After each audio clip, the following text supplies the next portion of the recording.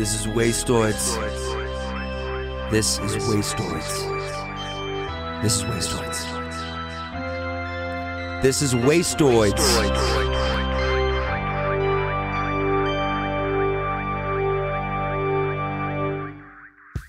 Hey, this is Jason, and we've got some cool news. WASTOIDS is coming to our favorite streaming service, Night Flight Plus, on September 30th, with a 4-episode anthology series baked and fried in the Sonoran Desert and New York City. It features some of our favorite out-of-sight live performances from bands like Wednesday, Supercrush, Portrayal of Guilt, Reptaliens, and more, plus oddball skits, video segments, and more lo-fi fever dreams. WASTOIDS is only available on Night Flight Plus. And because we're so excited, we figured we'd celebrate with Mr. Night Flight himself on this episode of WASTOIDS With. That's right, we've got Stuart S. Shapiro. He launched his career as a concert promoter and independent film distributor in the early 70s, working with movies like TunnelVision and Neil Young's Rust Never Sleeps. In 1981, he created Night Flight, ushering in a pre-MTV vision that encompassed everything from dubbed-out reggae to anarchic punk rock, debauched heavy metal, and sleek new wave. He's also the author of a book, IDENTIFi YOURSELF, a journey in fuck you creative courage. And in 2016, he relaunched Night Flight as a streaming channel, packed with hundreds of wild horror and sci-fi flicks, a huge library of music documentaries, original Night Flight programming, and now WASTOIDS. We recorded this talk a few weeks back when we were in New York for Bandship Day and Rough Trade and Rockefeller Center's Indie Plaza Fest, and we're pleased to share it with you now as a teaser for our launch on September 30th. Head over to nightflightplus.com/promo code and enter our code, WASTOIDS, for $10 off your annual subscription. All right, let's get dazed. Here's Stuart S. Shapiro on WASTOIDS With.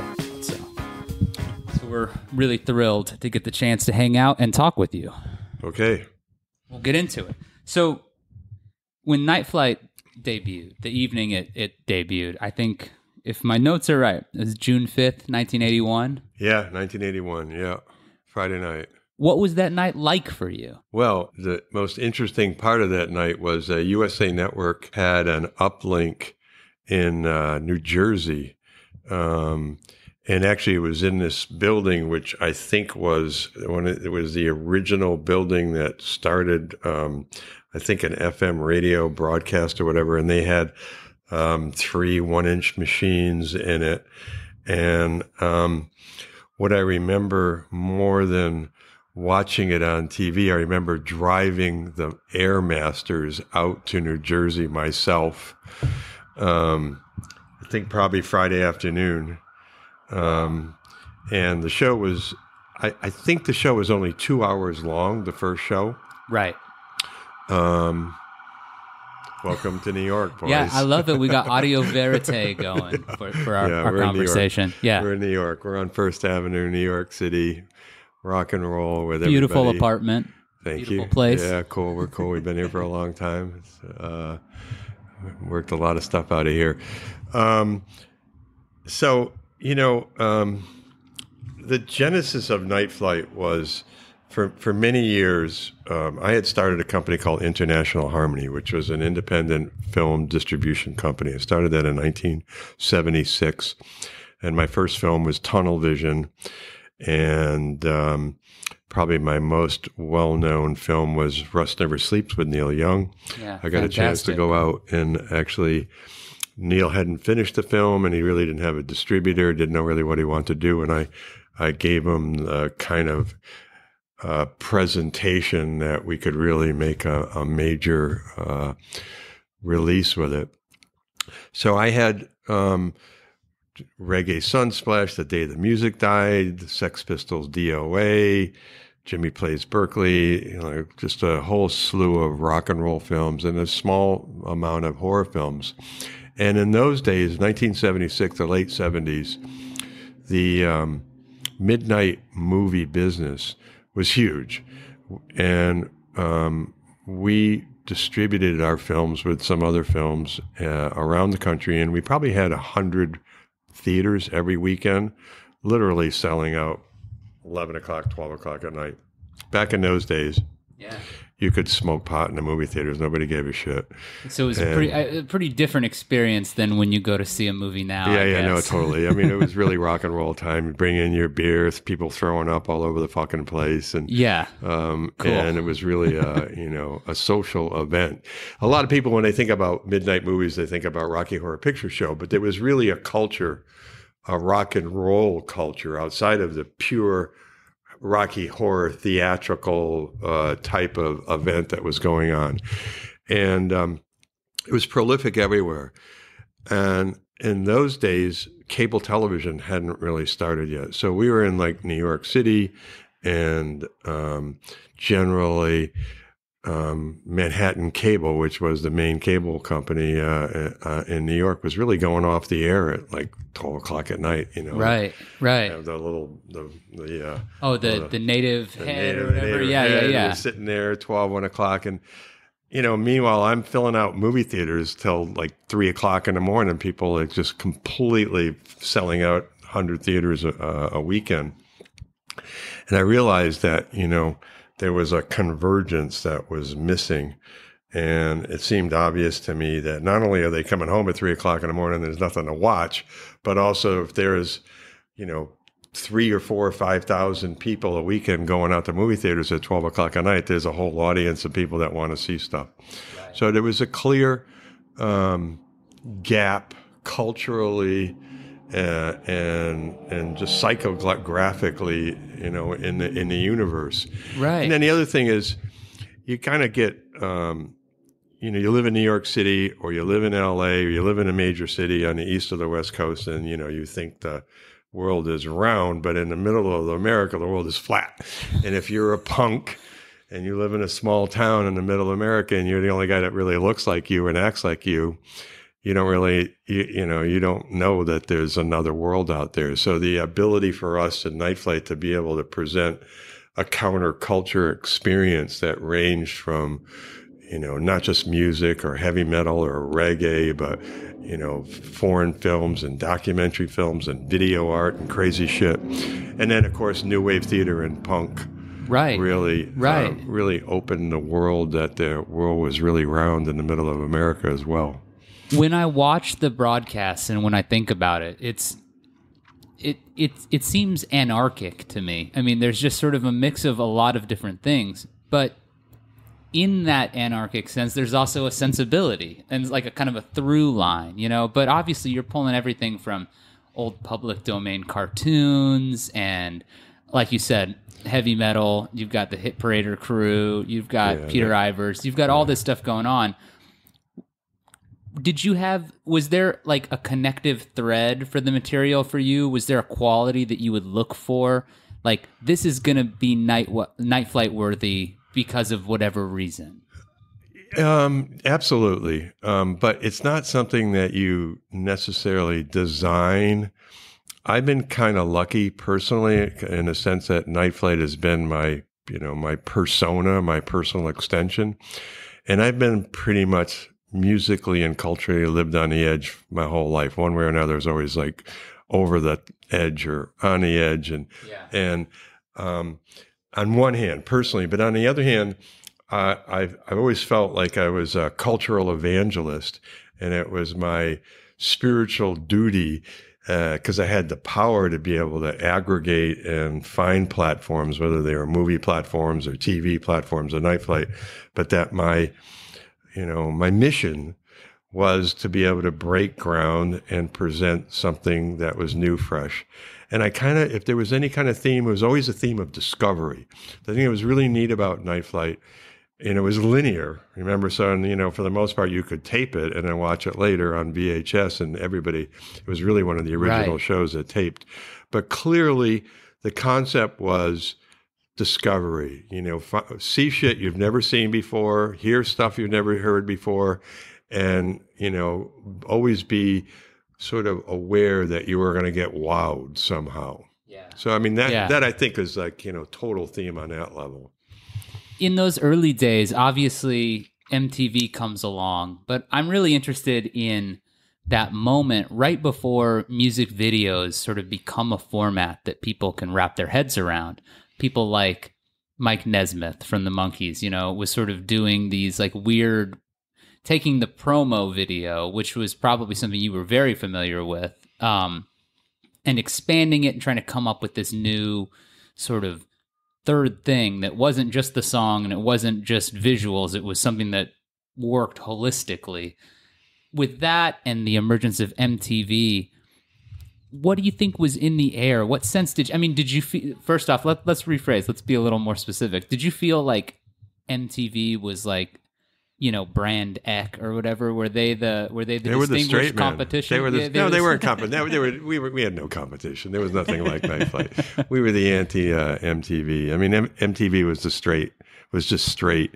It was formatic. It was like, the equivalent of, top 40 AM versus an FM DJ. Sure. Right. So, in fact, at one point, MTV was actually taking advertisements on Night Flight during Night Flight. And then we turned around the other way and actually did some cool ads on MTV. But I never saw them.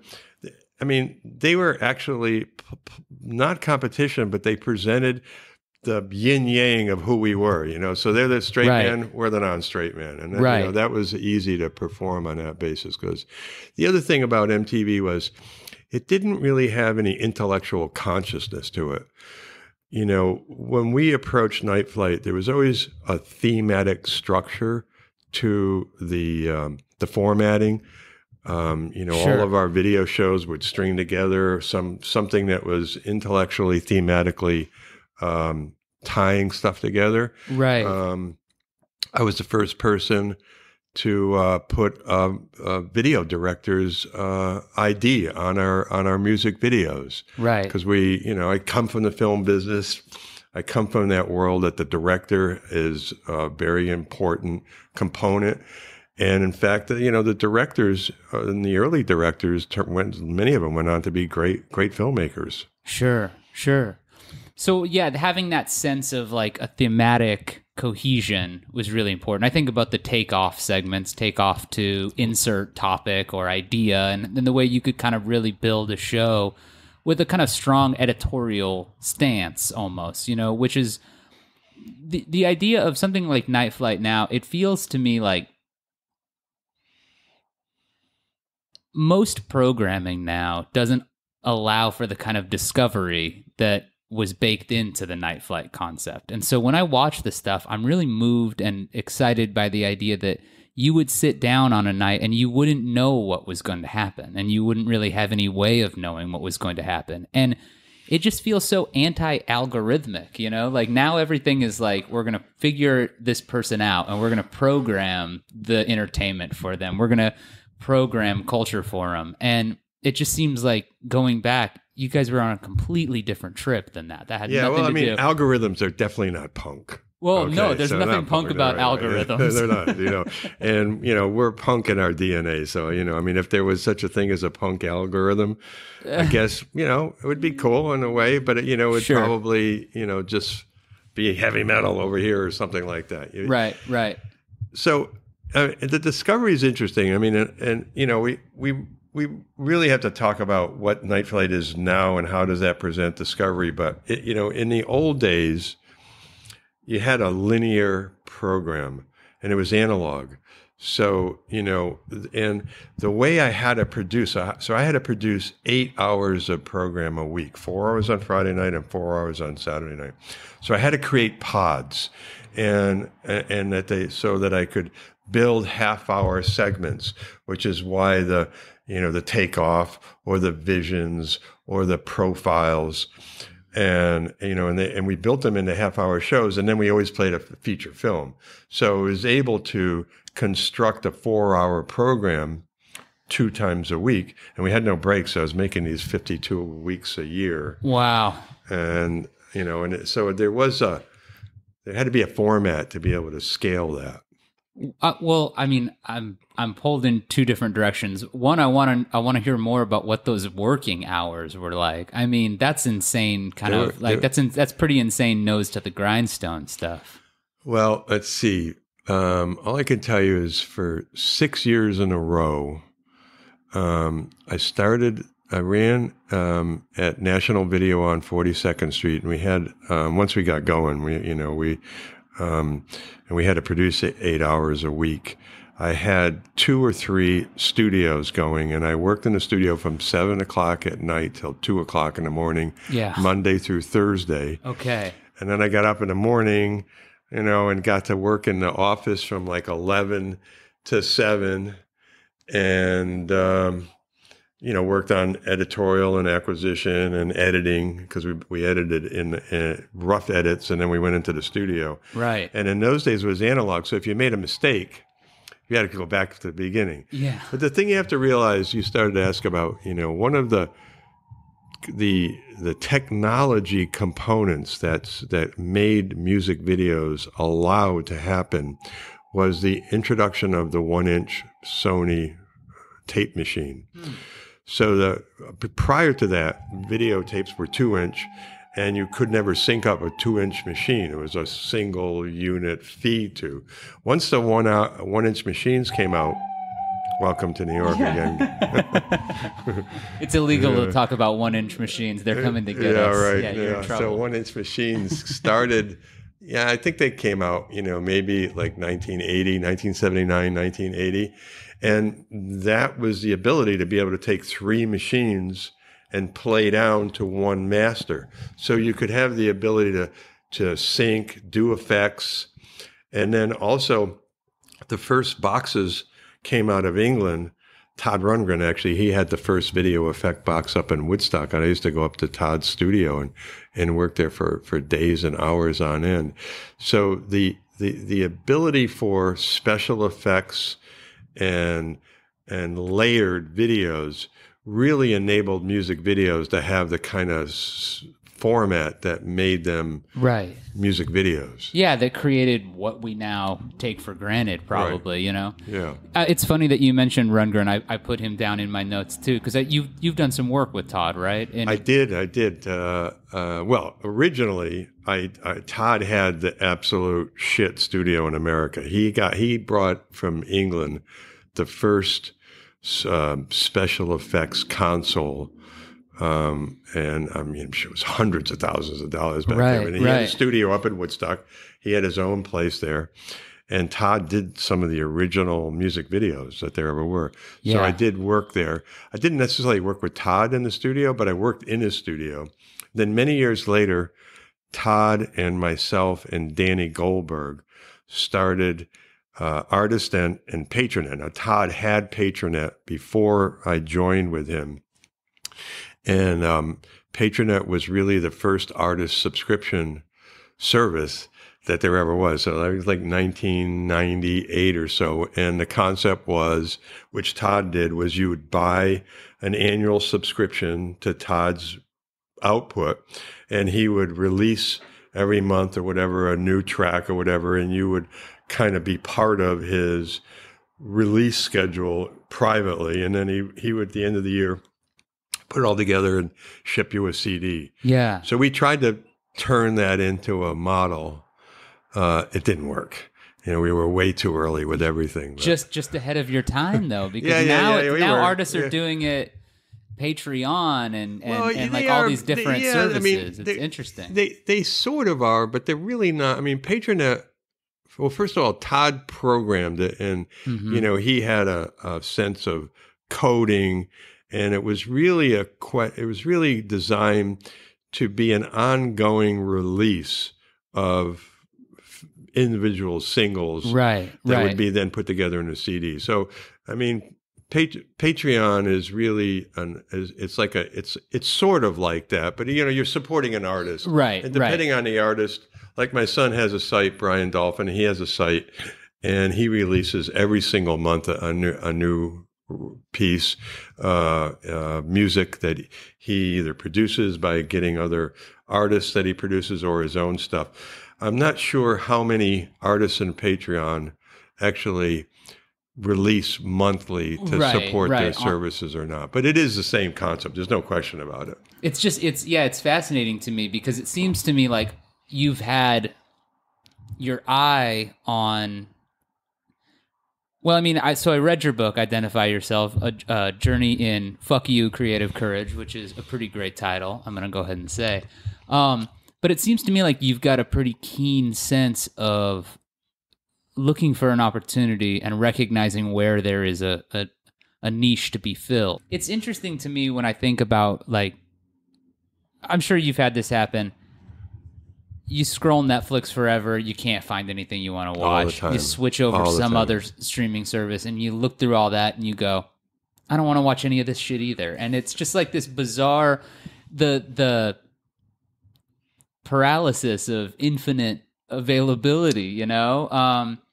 One of the things I like so much about Night Flight Plus, though, is that whether or not there's lots to watch on Night Flight too, you know, and you can check out all sorts of stuff, but none of it is exactly what you would see on some other service. And that really makes me feel like you've got that niche defined a little bit.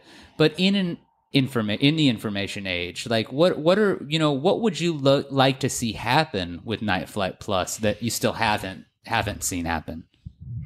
Well, more of, Night Flight. I look at Night Flight Plus and Night Flight. I use the word the Night Flight library. I believe I am a library and I'm a museum. So I'm constantly collecting. I'd like to have more public access shows.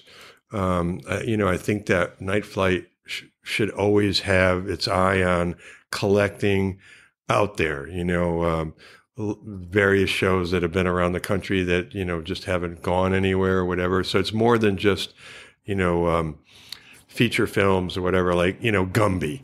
I fucking love Gumby. I mean, so Gumby, where are you going to watch a Gumby episode? You're not going to watch it. So that Dr. Ruth, with having Anthrax on Dr. Ruth.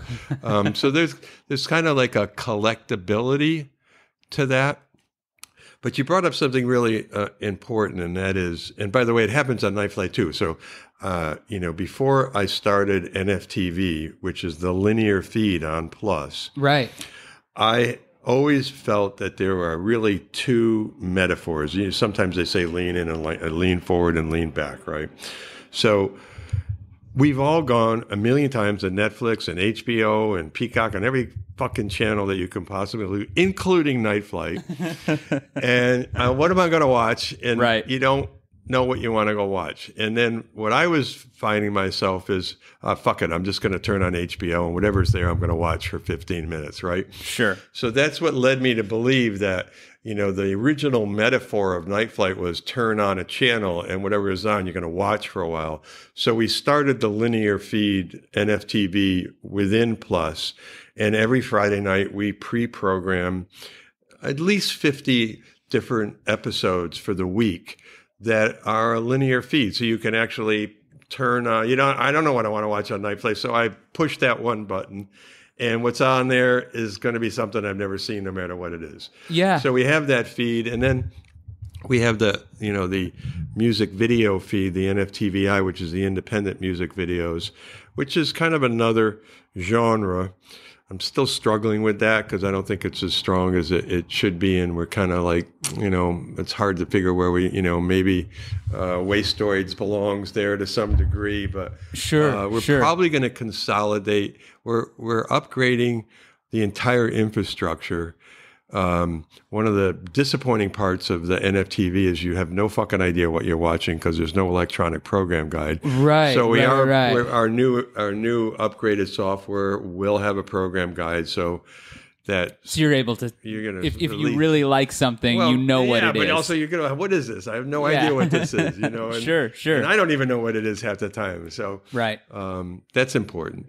But I'm constantly believing that Night Flight is a library and a museum at the same time. So I think you need to percolate up out of this vast library, not just stuff that's just new, but like, hey, this is a must-see movie, or this is a must-see segment. And, because we have thousands of subscribers, but, it's weird. I mean, I think that's important. Everybody needs a helping hand in terms of recommendation. And also what Wastoids is going to say or must see is going to be very different than say what the folks at Drag City Records are going to say is a must see, or that's Sacred true. Bones. And and that's true. That makes it even more that human over the algorithm type thing, which I'm just more and more drawn to as it's a good point. And that's important, actually. Again, generally all of our partners share the same DNA. Sure. There is an anarchistic, cutting edge DNA that we all share. So you may be more into heavy metal, or they may be over into, a little bit more electronic or whatever, but there's something cutting and cool that we all share. Yeah. I'm always telling people to go watch the Disinfo TV stuff. That is pretty fucking cool stuff. I'm really into that. That gets a lot of play, actually. That's pretty cool stuff. And that was undiscovered. I mean, that was just nowhere. Have you ever gone to the record store and picked up a record and got it home, put it on your turntable, only to find that it's all hissy and it's got pops and there's smudges all over it? It's a real drag. That's the thing about vinyl. It sounds its best when you're working with a clean record. And that is why I dig Groove Washer. Their products are designed and made in Kansas City, Missouri, right here in the U.S., by people who are as passionate about music and vinyl as you are.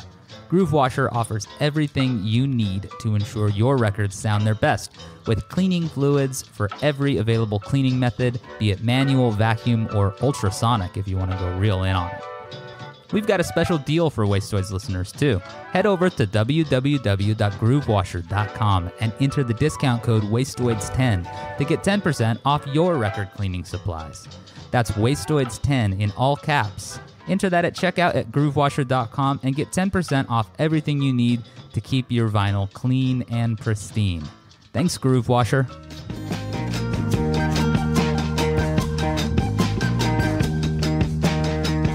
I want to go back and ask you. You've mentioned a couple times you use sort of the punky phrase, and I'm really interested in. You were well into music before the punk boom. You were pretty into cutting edge rock and really on that. What did it feel like as the punk movement started to emerge, and what drew you to that scene? Do you remember the first punk band you saw? I have to say, I don't think my taste is that punky. Sure. I was in love with the Clash from the beginning. I guess the Clash is a quintessent punk band. Yeah. I really wasn't into the Sex Pistols.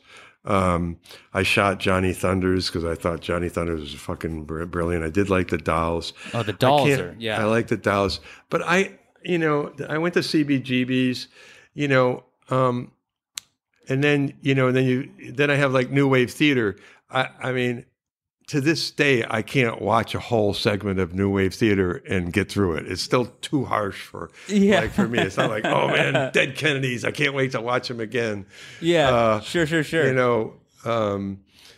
So I think that it's not my personal taste necessarily, but it was the fact that I needed to have that on the network, on the show, right? Because it was important for us to portray that side of the music world. It wasn't like, oh man, I'm totally into this. It wasn't. My tastes were really wide in range. I mean, I like Milton Nascimento more than I like the Dead Kennedys. Okay, yeah, understood for sure. But you thought the energy was apparent. You could see that from the energy. I mean, and then you bring up today, but I was always political. Sure, and the energy in the 70s was political. So the punkness of the movement, I believe, was, in one hand social, but social could also be political. And if you think about, anarchistic movement within music, it's social, but it's also political. The root of fuck you, the root of independence, the defiance, the rawness. That is something that I'm always been attracted to, not necessarily the hardcore fucking rash guitar in your face. Yeah, no, totally. More of a punk. I'm much more spirit. of a Neil Young. I mean, if I'm going to go listen to music, Neil's got Neil's got some pretty heavy tunes. Yeah, he does. Sure. He's got raunchy shit. He really, he got raunchy. But I'll go to Eric Clapton. Sure. I was a Hendrix fan from day one. Always a Hendrix fan. Hendrix, one of the Jimmy Plays Berkeley was one of the films that you were really instrumental in distributing, right? We did distribute it. It wasn't my film originally. It was a New Line Cinema film, but I did play Jimmy Plays Berkeley. And then I actually had on my first video cassette label, which was called Harmony Vision in 1978, I released Jimmy Plays Berkeley and Pink Flamingos on the first video. Pink Flamingos must have absolutely flipped people's lids. Yeah, it did. I mean, it still does. It still does. It's like new wave theater. It still completely does. What did you? How did you hear about Peter Ivers and new wave theater? Because again, that's one of my. I like the music. I can get down with a lot of the tunes featured on the show, but I'm more interested in Peter as just a character. Yeah, Peter Ivers is absolute raging genius. But also David Job. David Jove wrote Peter Ivers' monologues. Right. So David Jove, two geniuses, two wild men.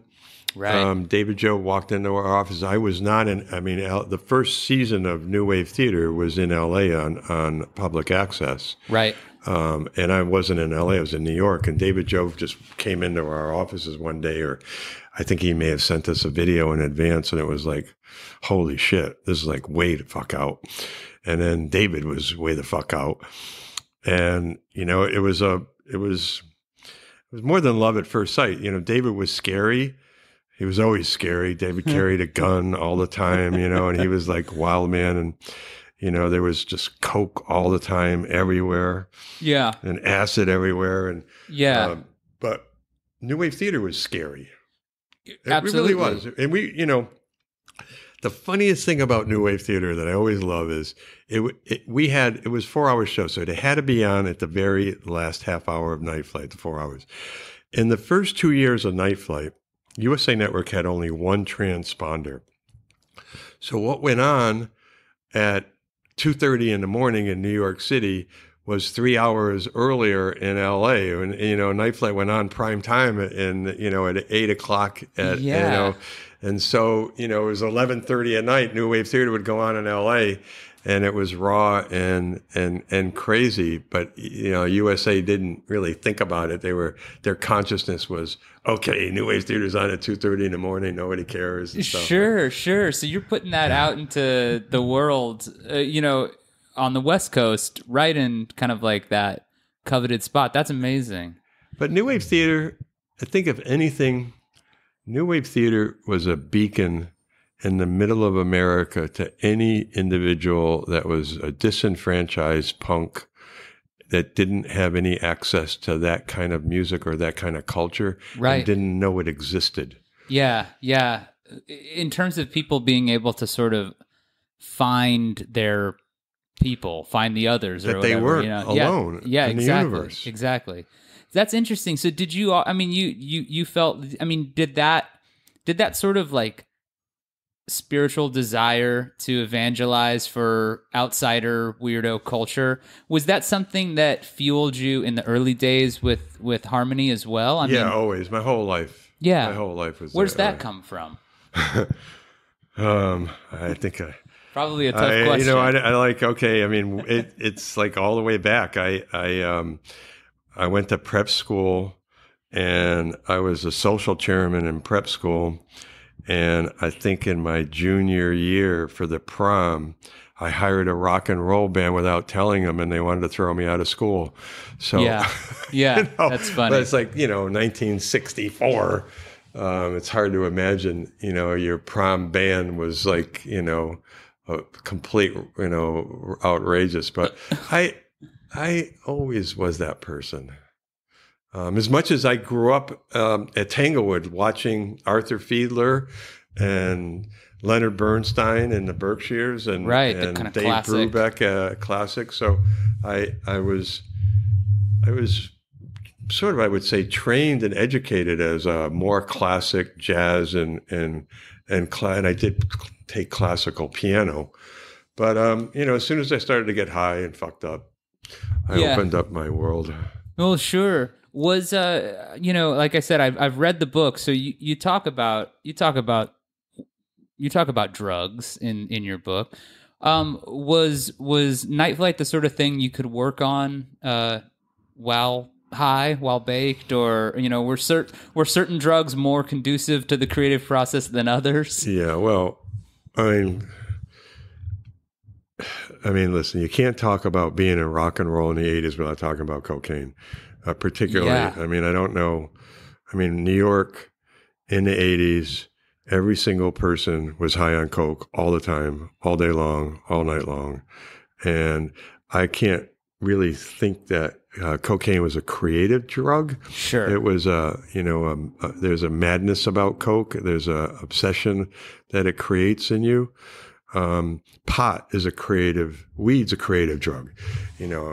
I to this day, if I smoke, just like last week, I live on a lake and we swim, my wife and we swim every day in a lake, and normally I swim straight, but last week I took a poke of a bowl and went for a swim, and I'm in the middle of the lake and like, fuck, my mind is opening up, and I came up with this great line, and there's nothing for me. I still think weed is really the most creative aspect of drugs. Coke is a fucked up drug. Yeah, I haven't done coke in forever, but we did coke all the time. As a matter of fact, I ran away from night flight because of coke. Because of the culture of coke, and you needed to get out of it? I needed to save my life. I had a kid. My kid was finally born after many years. And, night flight didn't have a break. And we were all high all the time. We produced so much shit. It was, I don't know what it would have been like to do it all straight. We weren't straight. Well, who knows? You're talking about some pretty intense hours. Yeah. It might have been. Yeah, we did a lot of coke, and we were crazy. But, and then I couldn't break it. It wasn't that I was addicted to the drug as much as the whole universe of New York was addicted to it. You couldn't go into a record meeting, and you couldn't go anywhere. Everybody walked around with a vial of coke, and you couldn't say hello to anybody without taking a one-on-one. And if you didn't, they didn't trust you. Right? He's fucking straight. We can't deal with him. Right. So I had to run away from that. Yeah, which I did. A lot of the book, Identify Yourself, which I really enjoyed. First off, I enjoyed the way it's laid out. It's very much like agitprop, cool. Like I'm going to use the term propaganda in a good way. The way it's laid out. Certain words, huge, smaller. Alternating sizes. You're doing a lot of really interesting things with the type. Your wife Lori involved. She did design it and laid it out. It's it's poetic. It's I kind of write in a poetic meter to some degree. Sure. To a big degree. Was this book something you were kicking around as an idea for a while? I had been writing it for a long time, and it was important.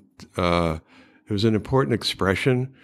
I felt I like to write. It's hard to write, but I felt that I had wisdom to generate and wisdom to give, and my focus really was to try to use anecdotal stories to short but anecdotal, with all of them sort of having a meaning within them.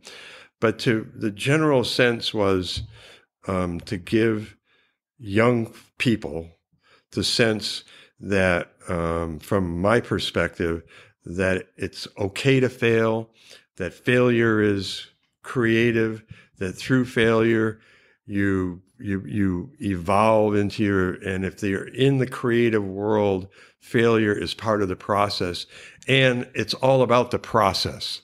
Right. It's really not about the final product. Your processes every day. And I felt I had something to give to that could give people that read it courage. Yeah. Yeah. You know, I had a friend, I gave the book away to a friend a couple of weeks ago, older guy, and he read it. He read it all in one night, and I saw him the next day, and he said, "Well, I got to tell you, I read your book, and I called my daughter of 35 years and told her not only do I love her, but I really, really respect what she's doing, and I hadn't done that in like 10 years." Wow. So, you know, Yeah. you know, you get that. I say, okay, great. That's like such a reward when, you know, you can have that. So it's not, you know, it's not like a narrative story, but it's a story to try to generate a sense of movement and courage in your own life. And it does work. I had one friend who read it, and she was just afraid to ask her boss that she not only wanted a raise, but she wanted to change her position within. She's a fucking rock star in a company. And she was afraid to like just go in and like say, I want to move over to here. Yeah. And she read my book, and she said, I finished your book, or finished a chapter. And I went in Monday morning, and I told him, you know, you gave me that, just that courage. I used the word over and over again. So that's what I've felt from a lot of people that have gotten back to me, and not a lot, because it's, you know, the book hasn't really been well read or well been put out there to the degree that I had hoped it was. But when you see that effect, it's rewarding. Yeah. So we haven't talked about the movie store, which probably, and by the time this comes out, I think the movie store will be live. Okay, killer. So, you know, you talk about, you know, where do you go? What's the transformation of content? And, you know, so you got streaming, you got SVOD, you got AVOD. Well, from my perspective, I felt that the next, that I would call transformative component of a library is that you as a collector, me as a collector, or anybody, a Night Flight person, wants to have their own digital library. And just like, you know, if you think about the music business is pretty much driven by vinyl, which is a collector's business. The video business is driven by Blu-ray, which is generally, you know, good film to tape transfers or original shit that's sort of really upscaled. Sure. And that's collectors. But there's no digital collectors, and there's no digital libraries. So today, you basically have 4 companies that you can buy or rent movies from. You got Apple and Google and Vudu and Amazon. And, you know, if you want to, you know, where's Rust Never Sleeps? Well, actually, it is on, you know, Apple, but who the fuck knows it's there? Right. So I decided, and over 20 years ago, when I first started playing around with the internet, I bought the moviestore.com, which I have never used in 20 years. Oh, wow. So I've now about to launch the movie store. It's called the movie store. And I'm sort of saying it's like your movie wallet.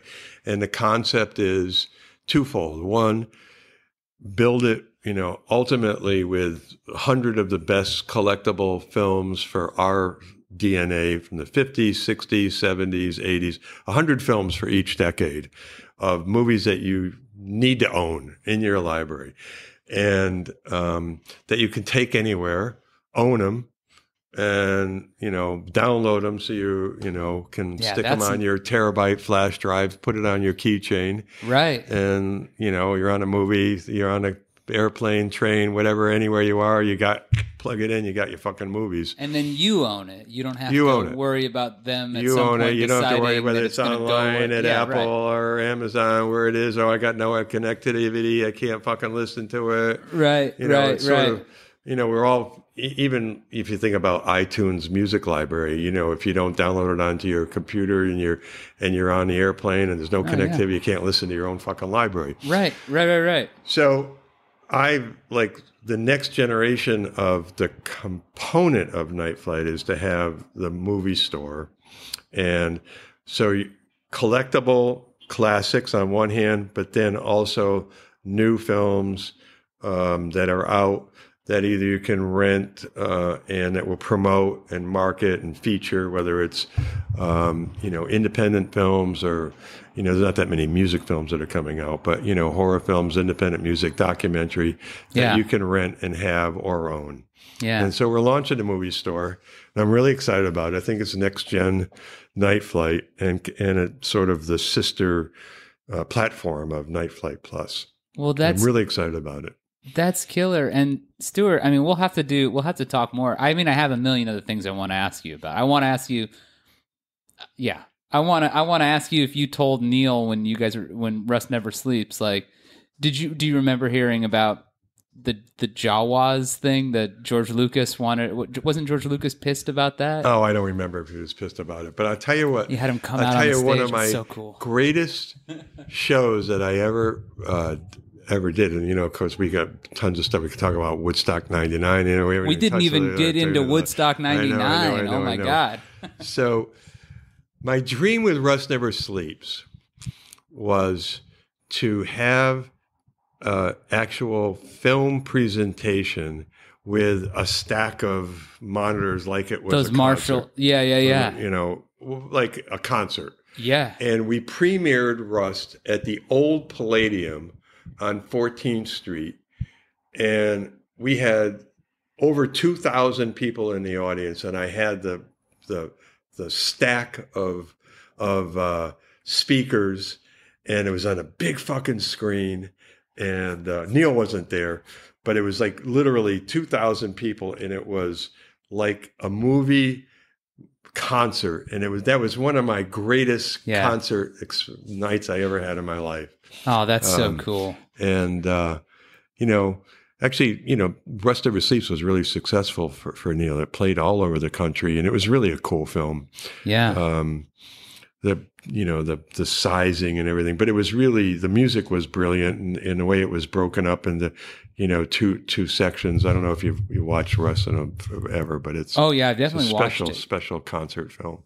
Yeah. Well, thank you for your time and also for your effort getting all this cool stuff out into the world. And here we are all these decades later, able to appreciate it. Yeah. And of course, dig into all the cool new stuff that you've got going too. So WASTOIDS, here we go. We're gonna do it. Very cool, cutting edge, like the New Wave Theater of 2022. There you go. Man. You guys are on the cutting edge. You got some cool shit. Very punky. Good little anarchistic fucking hit there. Yeah, there you go. And new bands. Yeah. Well done. And it belongs on Night Flight. And let's, may it be the beginning of a long run together. Absolutely. Stuart, thanks so much for your time. You got it, man. Rock and roll. Thanks for checking out another WASTOIDS podcast. You can find us wherever you listen to podcasts.